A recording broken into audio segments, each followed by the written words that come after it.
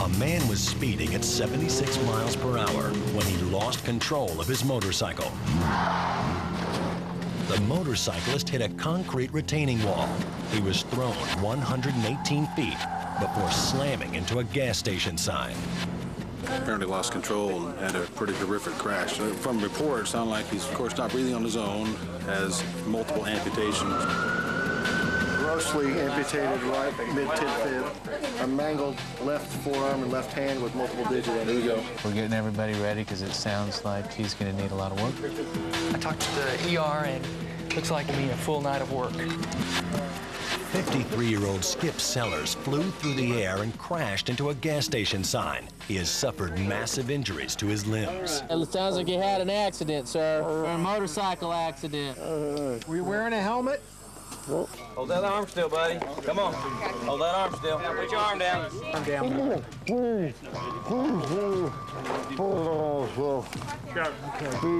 Heart's regular. Left hand is mangled. This extremity was pretty mangled. Did he have any neurovascular? Not his ear. Can we get a bucket of ice for the foot? They said his leg was found distance away from the rest of him. They never saw the bike. He flew quite a distance and tumbled and ripped everything up. With one foot completely severed, Skip Sellers is in danger of losing all of his extremities. Can we see if he can move any of these fingers? Have you wiggle these fingers? Wiggle your right fingers. Wiggle your right fingers. Can you give me a thumbs up? Can you try to give me an okay sign like this? This is the worst case I've ever seen. So yeah, I'm a little scared. We have a mangled extremity over here, bones hanging out. It's about as bad an injury as you can get. Looks like something that you're not going to be able to save. Where is Kate Baker? Got it. You immediately have to put your game face on. You cannot think about what if I do something wrong. You do something. Just relax.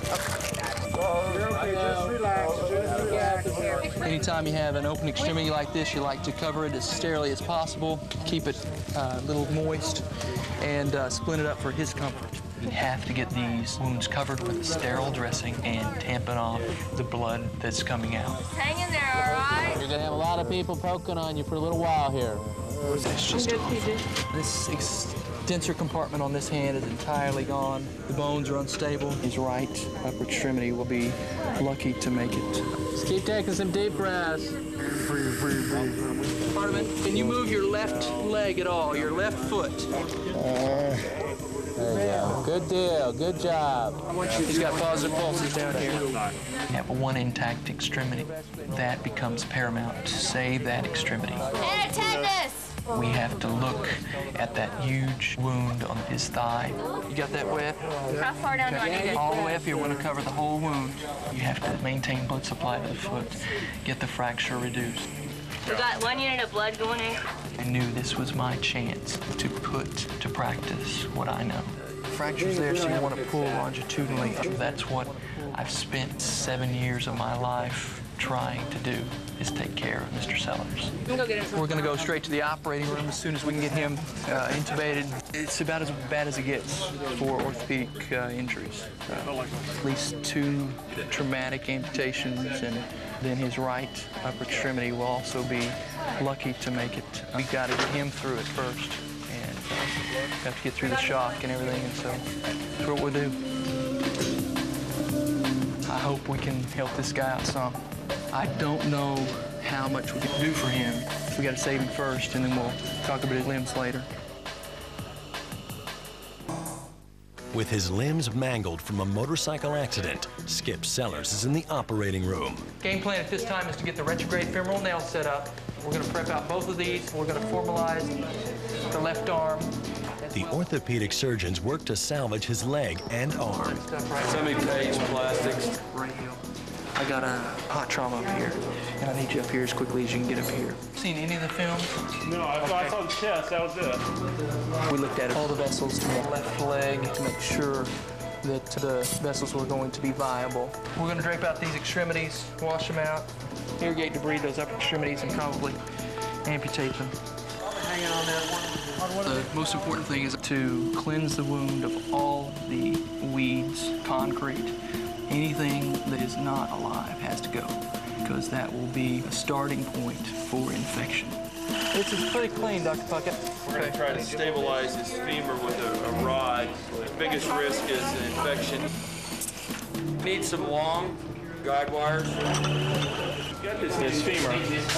The rod can rotate or move, so we're going to put a screw that goes through the bone and will hold that rod from rotating. Awesome. He didn't have a pulse in the left upper extremity, so I knew we were going to amputate that limb, and that's what we did initially. Got plastics involved for the right arm. He flexed him, I thought, just a little bit, but his extensor part was just totally gone. He could flex his fingers, and he also had a palpable pulse. I can't imagine saving that one. I can't either. I think we're going to have to amputate it as well. We got plastics involved to have another opinion. They concurred. I have had so many nightmares. We are emotionally scarred, there's no doubt. I try just to not dwell on it. I think everybody gets through it in their own individual way. There's no sleeping after something like this. Only nightmares to be had. He has 3 limbs gone. 1 traumatic amputation, his right lower extremity, and 2 that we amputated here in the operating room. So he has only 1 leg to stand on, literally, and that's just awful. The trauma team will have to be very vigilant in keeping him alive. Every organ system will be challenged over the next couple of days. We got to get up to the ICU. SAT's at 70. We need some help. Dr. Bond goes to speak to Skip Sellers' parents. My name is Jim Bond. I was in on the surgery. You know, we're going to have to pray for him pretty hard over the next couple of days. Fortunately, he doesn't have a head injury. It seems that it's all extremities. But there was so much contamination that bacterial infection will be something we'll have to really guard against. His body's in shock from what's gone on. Appreciate what you're doing. We will do our very best. What he was concerned about when he came in was, did I hurt anyone else? And I thought that was especially poignant because it showed me character.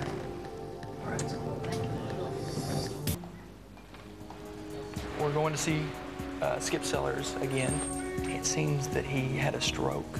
Prognosis is very poor because it's now been a week and he's not moved anything. He hasn't moved that left leg at all, and that's the only leg that we were able to save. Jason? Yeah. Hey, how's it going? All right. Yourself? I'm doing okay. Just now starting to wake up from the surgery today.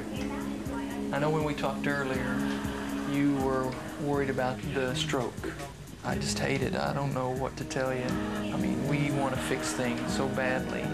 We just got to wait the test of time, you know, Right. see what comes back. It runs a span, and then, you know, once it finishes its course, then you can start recovery and start coming back from it. You sure have been a trooper here every second since, you know, it happened. It's got to be tough. If I'm ever in this situation, to have a son that performs the basic acts of kindness that you've done, I'll be proud.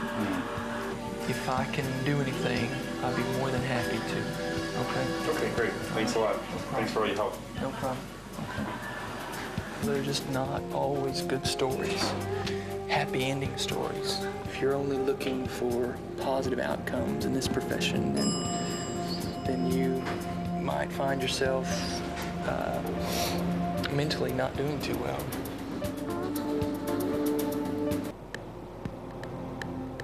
We're going to go see Mr. Sellers. He is the triple amputee that we brought in well over a month ago. He's in rehab. Skip, you don't know me, but I know you really well, okay?